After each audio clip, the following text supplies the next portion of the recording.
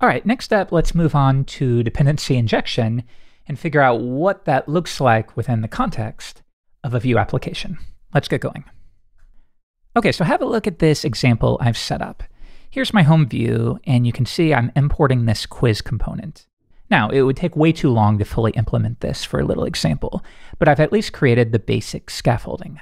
You can see we're passing a quiz object to our component, and of course, it's dummy data here, but in real life, you would be fetching this from your server. Okay, and if we click through to that, yeah, again, this is the basic scaffolding. A quiz might have a header, a section for the question, and you might be doing a v4 to generate those. And then we have a footer. Now, if I switch over to the browser, again, I've set up the general scaffolding where you might show the header, you would iterate for all of the questions, and then you might have some links at the bottom. Okay, so here's what I want to show you. So sometimes you'll run into awkward situations where you have to pass a prop down many levels deep. We refer to this as prop drilling. So for example, if I go into the quiz footer, we then have another nested component for the footer links. And then right here, you can see we are echoing out the name of the quiz. Okay, so that means this many levels deep, we need access to that quiz object. Now, maybe we could pass through the name, but at least in this example, we're expecting the full quiz object. All right, so think about that. We have our top level quiz. We then need to pass the quiz object to the footer. And that then needs to pass the quiz object to the footer links. And this is just a tiny example. In real life, you may find yourself drilling down 4 or 5 levels deep. And often this can just be, if nothing else, a little annoying, where certain components are accepting a prop for the sole purpose of passing it on to a nested prop. So luckily, we do have some options to skirt around this. So in this episode, we'll talk about provide and inject. So it sounds like this quiz prop is pretty important, and we'll need to access it any number of levels deep. And by level, again, I'm talking about a nested component. Okay, so let's do this. I'm going to import provide from Vue, and then we're going to provide a key and a value. All right, so now the cool thing is when a component provides a piece of data like we've done here, any of its children, or really any of its grandchildren, can access that data without requiring that we do that prop drilling thing that we're trying to get around in the first place. Okay, so let's see it in action. I'm now going to go into the footer and then another level deep, and let's see if we can grab that value. We can do it by importing inject, so provide and inject. And then I can say let, what did we call it, key equals inject key. All right, so notice way up here, we are providing a key of key, and then any of its children can then inject key. And that's exactly what we're doing here. Okay, so now just as an example, let's echo out the value and view it in the browser. So we switch back, and sure enough, there it is. We have our value. And just to prove it to you, if we change it to hello there, if we come back, there we go. All right, so granted, this is kind of a silly example, but it's still incredibly cool when you think about it.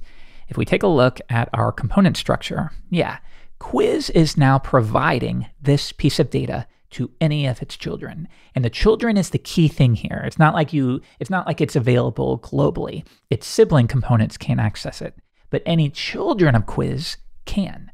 So that means if I want to access that key, I don't have to prop drill. I can simply inject it for only the components that require it.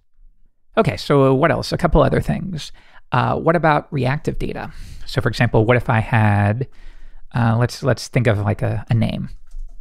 Ref John Doe. Okay, and I'm going to pass name like so. Okay, so now name is not just a string John Doe, it is a reactive object. So now if we go all the way down to a nested child, let's inject name using the exact same system. Let name equals inject name. And then way up here, we'll spit out that value. Okay, so if we take a look, oh, what do we have here? Ref is not defined. I'm sorry, I thought my editor imported it. There we go. So now, sure enough, we passed John Doe. But what about if we need to change that data? All right, let's talk about some options that are available to you. First, real quick at the very top, just so we can see that the data remains in sync, I will also show the name up here. Okay, so now I see John Doe at the top and then John Doe right down here. Okay, well, because name is reactive, if we were to change it, and once again, we'll do a simple set timeout. So I could say, again, after 2 seconds, let's change the name to a new name, whatever that might be.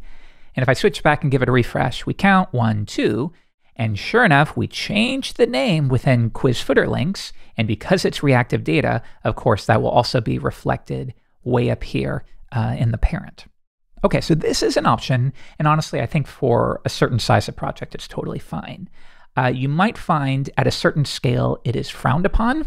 And this is because, again, if you imagine a project that's quite large, you can sometimes run into situations where reactive data is being changed and you don't know where.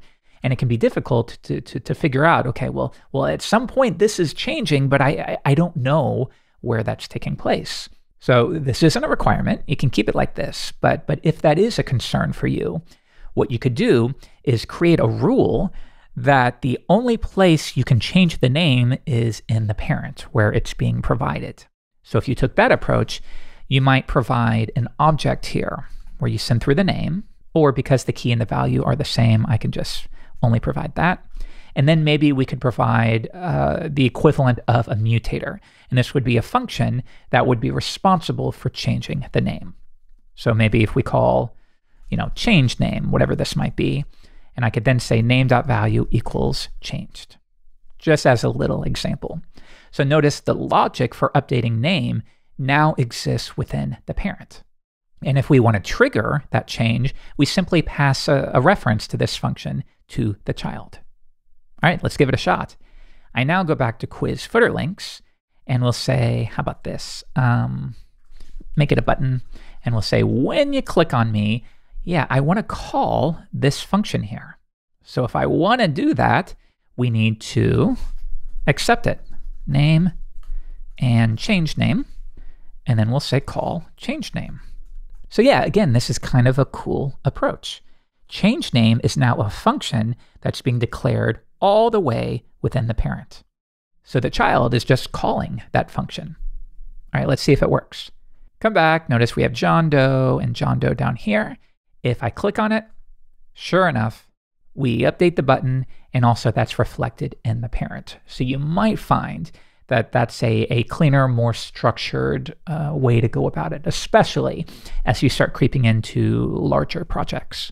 All right, something to think about at the very least. So finally, to finish this up, we decided that quiz needs to be available all the way down in this nested child. So let's bring that back. We want the name of the quiz, and I'm just going to say right here, let quiz equals inject quiz. So I want to inject quiz from the parent. That means in the parent, I need to provide quiz. So we'll do this, reformat, and then I will say provide quiz like so. Actually, I'm sorry. Let's say props and then do props.quiz, and that should do it. All right, so let's clear this out and view it in the browser. And there we go, all the way down here. It's difficult to see. If I bring it up, we can drill down. So we have our top level quiz component.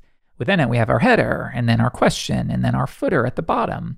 And then if we drill down into the footer, there's that final nested component where we have provided information about the quiz. And I hope we can agree that is a much cleaner approach versus one after the other, drilling down and passing quiz to this component, and then to that child, and then to that child, and to that child, until we get to the very bottom or nested component that requires it.